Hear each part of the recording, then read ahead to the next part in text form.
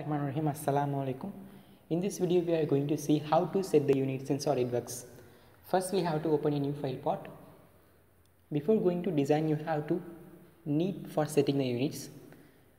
In your right side bottom corner we have a dimension mark millimeter gram seconds. You have to just click the arrow mark .